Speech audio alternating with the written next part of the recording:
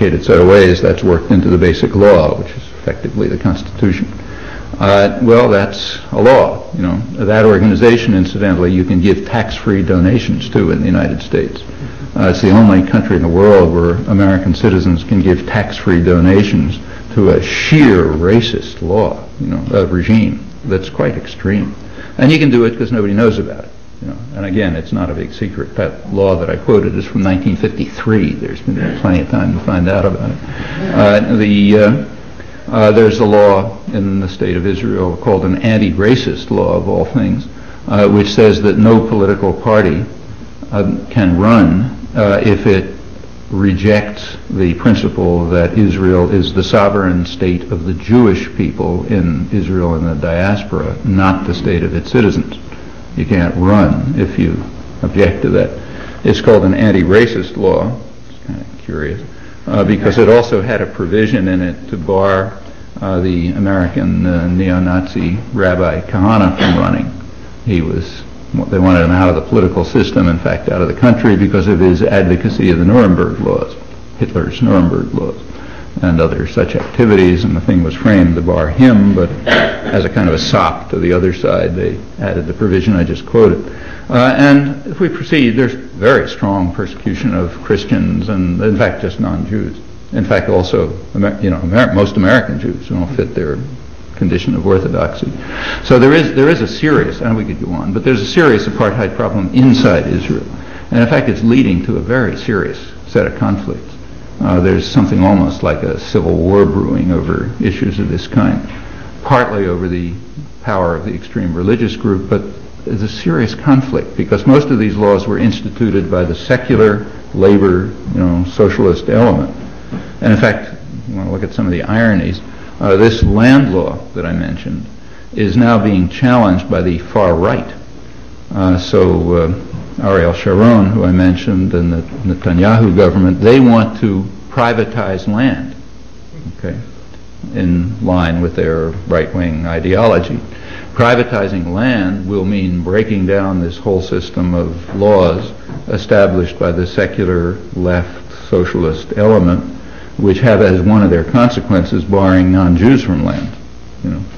So the situation has many complicated convolutions when you look into it, but there is a serious apartheid-type problem inside Israel. It's not the same one that they had inside South Africa, but has its similarities. As to the extent that the territories are analogous to the Bantustans, which is more or less, it's in progress, it's not in existence. So like they haven't yet set up the Bantustans. It's kind of like South Africa around 1960, But to the extent that that analogy is correct, it was overcome in South Africa. In South Africa it was never even an issue. So like the African National Congress, you read their literature, they never even talked about the Bantustans. They regarded them so ridiculous, they didn't want to discuss them. The analog to what Israel's doing in the occupied territories was virtually not an issue. I mean, like a sentence about it and saying, yeah, nonsense. Because the struggle against apartheid was going on in the whole country without any differentiation between the Bantustans and the rest of the country. Well, that's not the same in Israel. There it's going on, to the extent that it's going on at all, at least in any militant fashion, only in the territories, that is, the future Bantustans. Other things are happening in the country, but not that. So the analogies are not precise, but they're sort of there if you think about them, and you can learn from them. Anyway, going back to your first and crucial question, how was it overcome in South Africa? Well, in a complicated fashion. For one thing, the world power never strongly supported the apartheid regime. So the United States, if the United States had supported the apartheid regime in around 1960, the same way it supports Israel, that would have been a genuine peace process too. And here, American liberals would have been talking about it as the peace process, and we've been talking about how saintly it is, and so on and so forth. But international business and South African business and the United States were not really happy with it. They didn't think this is going to be a useful settlement that will enable them to extract the resources of South Africa and get rich and do the important things. So the United States was kind of ambivalent about it. Didn't support it, didn't oppose it. If it had worked, the U.S. wouldn't have objected, but it wasn't going to support it. And the same was true of international, the state system and the crucially transnational business generally. They never liked it.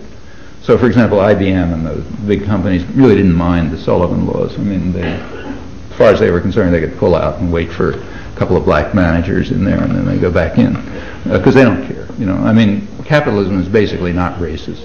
It's just as happy to exploit anybody. You can, if it be women or blacks or robots or Chinese or whatever, as long as you can exploit them, really doesn't matter. They're all just interchangeable atoms. So there was no inherent reason to maintain racism, and it was a bother. It was interfering with business. It was blowing the place up, and so on. So there were no powerful external pressures to maintain the apartheid system. Now the U.S. did support it, but it supported it as ways of, say, maintaining Mobutu in power and killing Lumumba and murdering a lot of people in Angola and that sort of business. They used South African mercenaries for that. So that, in that sense, the U.S. supported it, but it wasn't really supporting apartheid. It was just supporting part of its kind of international terror network, which needed South Africa. So that's one factor. In contrast, the United States is strongly supporting, in fact, is implementing the more or less comparable thing in the Israel-Palestine region. Another crucial difference is that there was plenty of opposition to apartheid inside the white society. Very powerful opposition and very courageous and honorable people. So, the blacks who fought apartheid, they really suffered. I mean, years and years of prison and torture and exile and getting murdered and so on and so forth. But whites suffered too. I mean, plenty of them did oppose it, and opposed it strongly and on principle too. It wasn't just out of, because they wanted to make more money. So there was a principled opposition within the white society, the ruling society, to the whole apartheid system, not just to the Bantustans. Again, even like the white, sort of human rights people, whatever you call them, they weren't talking about the Bantustans either. They also considered them too ludicrous to discuss, but they wanted to dismantle the whole apartheid system within the society, and that made a big difference. There's nothing really comparable to that in the Israel-Palestine case, and I should say a large part of the fault lies on the PLO in this case. I also, in Israel and Palestine, gave a talk at Birzeit, the Palestinian University, and I talked about that. I mean, on the assumption that wherever you talk, you should say the thing that people least want to hear, otherwise there's not much point about it. So talking at Birzeit, I mostly talked about the Palestinians and what they have failed to do, which is very significant. It's the only third world movement I've ever had anything to do with in my life. There have been a lot of them that never saw the point of establishing links inside the oppressor society, either inside Israel or, for that matter, inside the United States. So they did nothing to support a solidarity movement here, which would have been extremely easy, in my opinion. There have been efforts to try to change this for years and years and never got anywhere. And that's a major failure, and I think Palestinians have to think about it and learn from it. But our problems are, there are other things we have to think about and learn. Anyhow, that's one difference, because there was a strong movement inside South Africa of whites and so-called colored. I hate to use it's their term, and they still use it, so I'll use it. Yeah, I know. Well, colored there means Asian. Different, right, yeah. So so it's like Malay or something. Yeah. I mean, everybody hates it, but they use it. So this whole mixture of things, there was there's a lot of solidarity internal to them, and they were really fighting together, and that made a big difference. That's nothing that we don't know about from our own history. So there are differences, but there are also lessons, plenty of them. And I think one should pay attention to them. For purposes of take some more water. Yeah. The floor is now open for your questions and comments. And if you could work with the microphone. Acknowledging your point that all significant power is being exercised by the United States and Israel, do you see any interests that are self-interests for the United States offer Israel, either politically or socially or economically, that would suggest that it's in the long-term benefit of either of those countries to change its behavior in any significant way? And if so, would you characterize what those interests are? Yeah, I think that's a very crucial question, but I think it ought to be rephrased. Whenever you talk about the interest of a country, you're already off track. Countries don't have interest. No. So are there American or Israeli corporate people? interest? Corporate interest. Well, as a matter, see, actually, that's complex too. So, for example, the forces behind the denationalization of land in Israel are coming from the right-wing business community. They don't want the internal racist system because it keeps the land nationalized, and they want it privatized, which means they want rich people to have it. Okay, and they don't really care that much if some of the rich people happen to be Palestinians or Christians or something like that. It's not going to happen much anyway because of the power system, just like it's not happening much in South Africa, I should say, because the power system mostly remains, little changes. As far as American corporate interests are concerned, it's it's very intriguing. It's an unusual case in American foreign policy. I mean, if we drop all this nonsense about nobility and saintliness and try to figure out what's happening, usually it's the case that major corporate sectors dominate the parts of foreign policy that are related to their interests. Like they may not care about other things that aren't related to their interests. The government, on the other hand, typically reflects a kind of a more general interest of the whole corporate system as a whole. That's why the Secretary of State usually comes from some law firm, Sullivan and Cromwell or something, or Dulles and Atchison and those guys.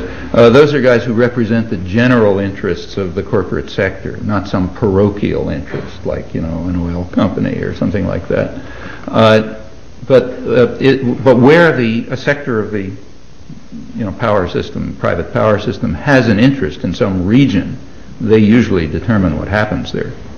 So, like the oil companies have had enormous effect over State Department and so on. Now, in this case, it's interesting. The oil companies have not won out. So, when that conflict took place that I mentioned in 1971, that crucial one, as to whether to whether the United States should stay within the international consensus and continue to call for Israeli withdrawal, or whether it should shift to support Israeli expansion and withdraw from the international consensus, the oil companies were on the side of the international consensus. They thought the United States should keep its policy, and they called for Israeli withdrawal. And in fact, their representative in this conflict was William Rogers, Secretary of State, who has a background in oil interests. Kissinger was coming from another sector, a real sector of American power, but a different one.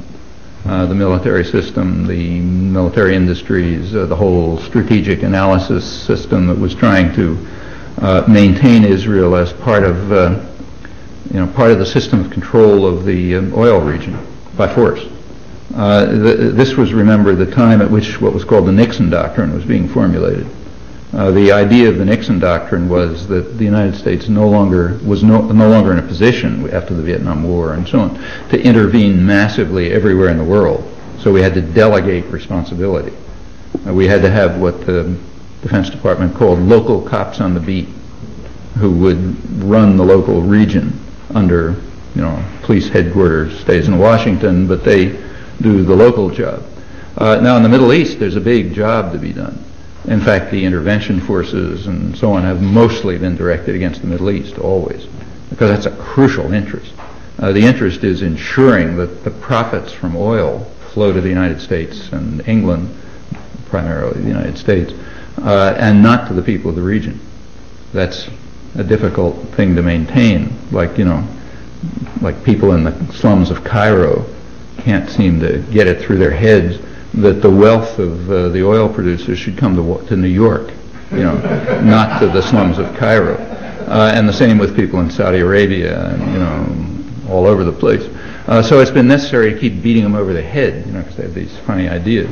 And in order to beat them over the head, you need regional enforcers.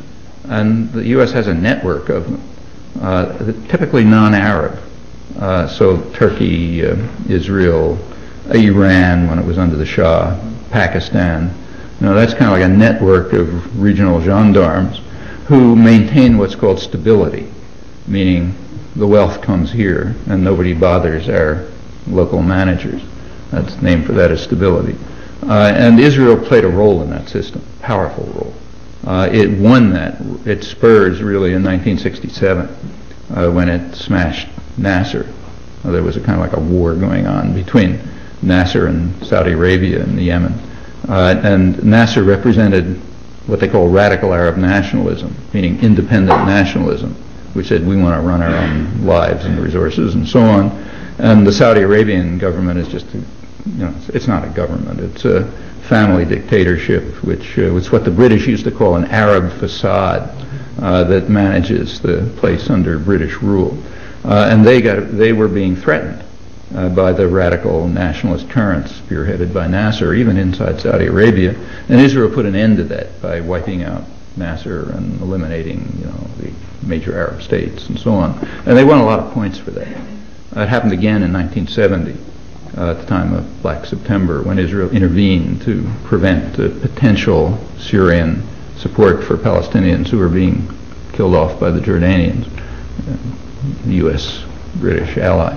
And the issue really at the time was, well, do we go along with the local interests of the oil companies, who are perfectly happy to see a Palestinian state or, Israeli withdrawal? They don't really care. They just want to do their business and make their money. Or do we go along with a big strategic conception of how to maintain the kind of control which, in fact, they think will ultimately be in the interest of the oil corporations too? And that's a debatable point, I mean, if you forget all moral considerations, you forget that human beings matter, and you enter into the world of actual political choices as made, then it's debatable. It's not obvious which way to go, and you can understand why there's a conflict. Since that time, the conflict remains. So if you read, say, Mobil Corporation ads in the New York Times and so on, they're rather dovish, on this issue. So they don't. If the U.S. had been willing to go along, for example, in 1976, the Security Council debated a resolution calling for a two-state settlement, incorporating UN 242, but saying Palestinian state. It was supported by the entire world. It was supported by Europe, by the non-aligned countries, by the Arab states, by the PLO, everybody. Israel opposed it, the United States vetoed it. But the oil companies would have gone along with it, quite happily, in fact. However, they lost out in that conflict. And so it remains. I mean, it's an intricate issue in American politics. My own feeling is that if the population has had almost no role in this, it's just not been a political issue. And part of the reason the population has no role is they haven't got a clue as to what's going on. I mean, virtually nobody has any idea how much aid the United States is giving to Israel. And even fewer people know that the aid to the oil monarchs is even greater.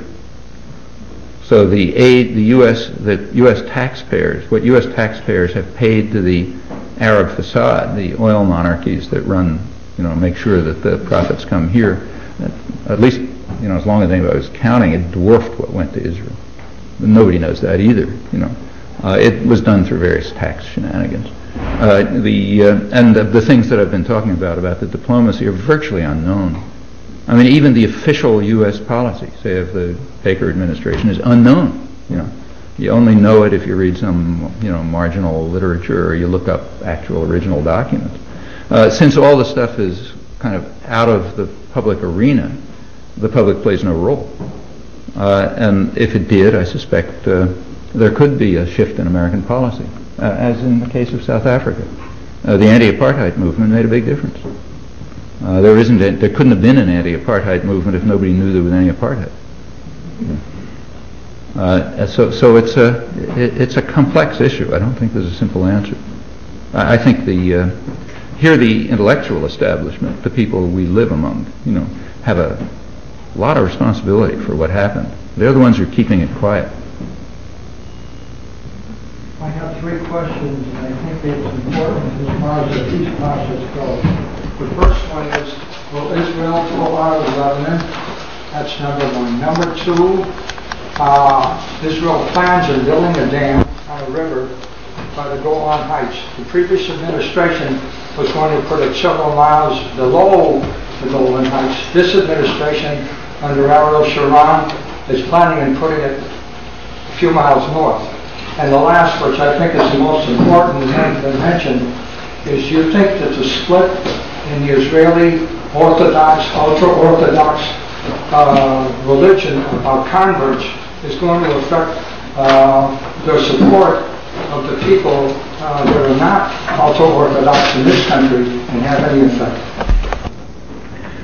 Well, on Israel and Lebanon, there is a UN resolution from March 1978, which actually the U.S. voted for, calling on Israel to leave Lebanon immediately and unconditionally. Okay, that was March 1978. Well, they haven't left immediately or unconditionally, and the reason is the U.S. tells them, forget it. You can stay there, and we'll keep paying you to stay there. And that'll change when the U.S. decides it's time for them to leave. Now it's possible that they may decide on their own, because it's becoming very costly. There's no strategic point in staying there. They're not. By now, it's kind of a policy that's feeding on itself.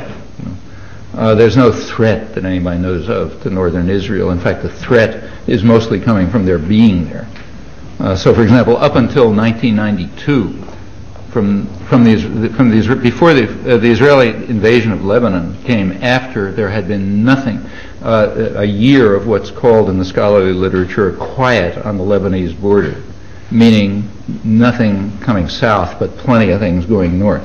Like Israel was bombing like mad all over the place and killing all sorts of people, but there was nothing going from north to south, so that's called quiet on the Lebanese border.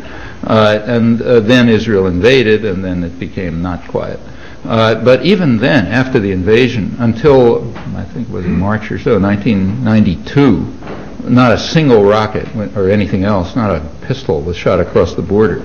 What happened at that time was that the Rabin government assassinated a Lebanese cleric and his family, in a car. And after that, attacks started coming. And if you look at the record closely, you'll find that there are rockets, Katyusha rockets and so on, going from north to south to the northern settlements, but almost invariably in response to some Israeli action against civilians somewhere in Lebanon. They go on all the time. Mostly they're not even reported, or they get a few lines and so on. And by now the thing is feeding on itself. Israel has a mercenary army in the south which runs the southern region by sheer terror, and they just don't want to leave them, and they've complicated things, but they don't really have all that much. The interests that lie behind it are not overwhelming, and in fact it's costing Israel a lot of soldiers now. They're getting, they're not able to handle the resistance, which is killing a lot of Israeli soldiers.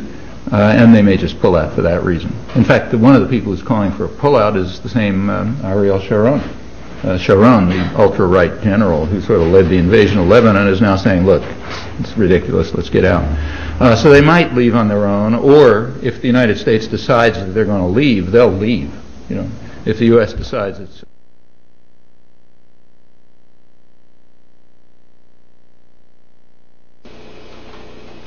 I'm Mark Bruzonsky, your host for this weekly program, Mideast Realities, and thank you for watching. If you too are concerned about the situation in today's Middle East and about U.S. policies toward that crucial region of the world, and if you'd like to meet like-minded persons, why don't you come to one of our weekly social meetings? I'll be there, of course. Just give us a call for details.